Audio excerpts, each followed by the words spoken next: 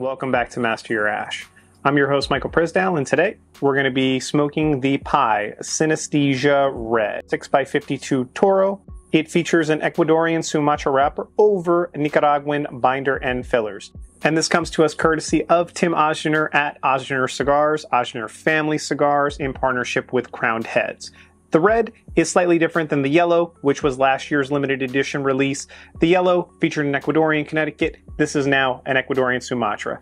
And just like any wrapper comparison, we're expecting there to be bolder, spicier flavors, hence the red footband that is available in the photos. But being that this is off the trade show floor at PCA, this does not have the red footband. This cigar is in partnership as well between Ozgener and Crowned Heads at Tabacalera La Alianza, which is, I believe, EPC Carrillo's factory. It is noticeably spicier just off of smelling the foot and the cigar. Beautiful triple cap at the top. And the MSRP for these has not changed. $15 MSRP, boxes of 12 will run right around $180. Super excited as the Pi Synesthesia in that beautiful Ecuadorian Connecticut style shade wrapper was one of my top choices in an above or in an under 54 ring gauge cigar. This will be coming out in September of this year, 2023. You'll see in the overhead cam that this was at a 68% RH. I did dry boxes for a couple of days, got it down to about a 65. So current smoking RH, 65.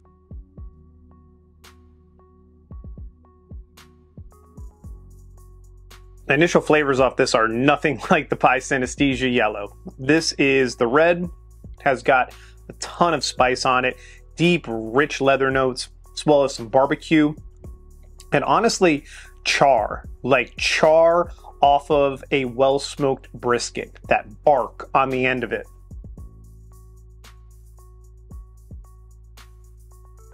Reminds me a lot more of the Red Meat Lovers start off than it does the actual Pi Synesthesia start. Definitely at an 8 or a 9 as far as spice goes right off the initial lighting. The first third here on our Pi Synesthesia, and you can see we got a little bit of a wavy burn line, but so far the ash hold is pretty good. Biggest difference is definitely medium plus body, medium plus strength to the cigar.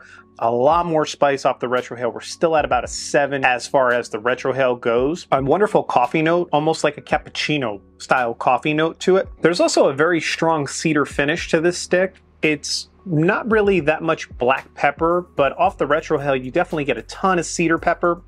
Definitely get a ton of cedar spice, as well as that nutmeg kind of baking spice to it. This undeniable difference between this blend and the original Pi Synesthesia with the yellow footband.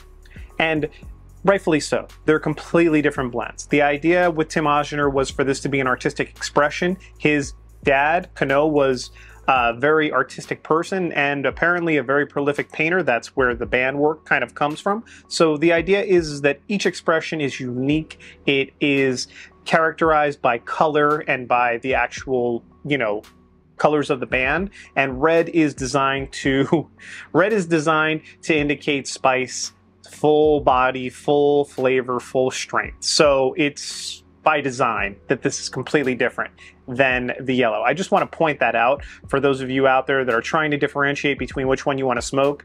That Connecticut on the yellow is a completely different blend, and it is much more mellow, creamy, smooth, delicious than this. And this is definitely more in-your-face, bold, medium plus to full body, and a ton of spice, both with peppers and with cedar spice. Finishing up the final third on our Pi Synesthesia Red, I would recommend pairing this with your old-fashioned Manhattan Negroni, very perfect martini style stirred cocktails. Something that has enough complexity, a velvety smooth texture to it, and layers of flavor, because that's going to help you integrate and also harmonize with all of the cedar spice and pepper and nutmeg and baking spice that's on this cigar. It truly evolves into a very spice forward, very dominant cigar, medium plus to full body throughout the entire smoking experience. And you want to pair that up with medium plus to full body liquor expressions and cocktails as well.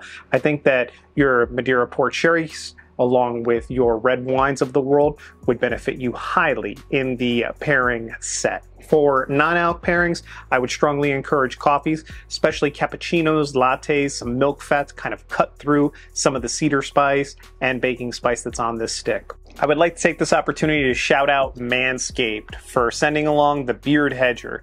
This is courtesy of the team at Manscaped. It's a pleasure to always work with you. Thank you all so much for sending this out to me, as I do a fair amount of beard trimming every single week. There's no half dozen attachments, so I don't know about you, but my current beard trimmer has like all of the different pieces that you put on top. So you pop this out here, right? And there's like 20 of them.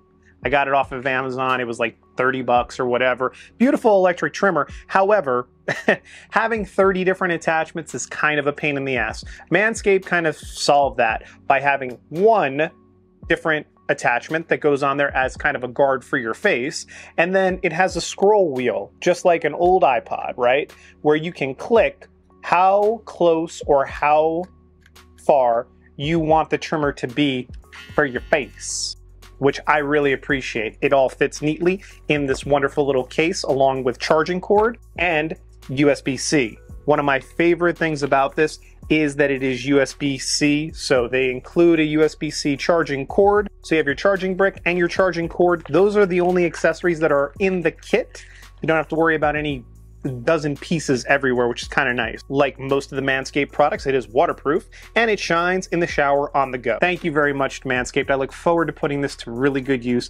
And if you want any of the products by Manscaped, I will have an affiliate link down below. Overall, at $15 MSRP, this probably isn't going to be one that I jump back into right away. I think that at best, this is a single stick worthy cigar. It really just was not my particular cup of tea. For those of you out there that really love your Corojos and spicy Sumatrans out there, this is going to be a great cigar for you and you're probably going to love it. For me though, it just has very little transition, not a whole lot of underlying flavors. I did appreciate the coffee that I got in the first third along with some of the leather and other components to it, but it didn't have enough of a confectionery note to it. It didn't have any syrupy molasses sweetness or any type of kind of underlying notes past the cashew, almond, creamy, nutty components in the first third. Just ended up finishing in the second and final third with a whole bunch of cedar spice and baking spice, and that's just really not my cup of tea.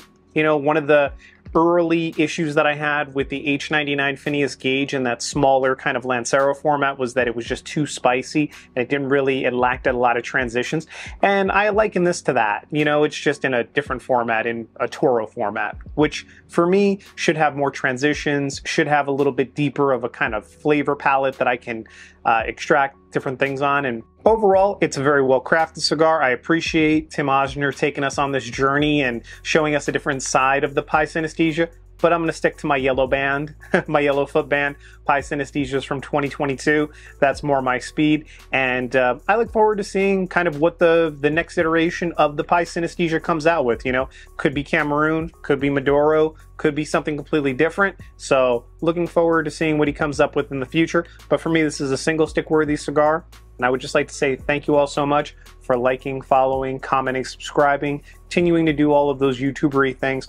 I greatly appreciate you helping to grow the channel here and the community. Look for us on Spotify and Rumble, as those are the backups in case anything ever happens here on YouTube. And I look forward to catching you again for another Ozgener Family Cigars Pi Synesthesia cigar review.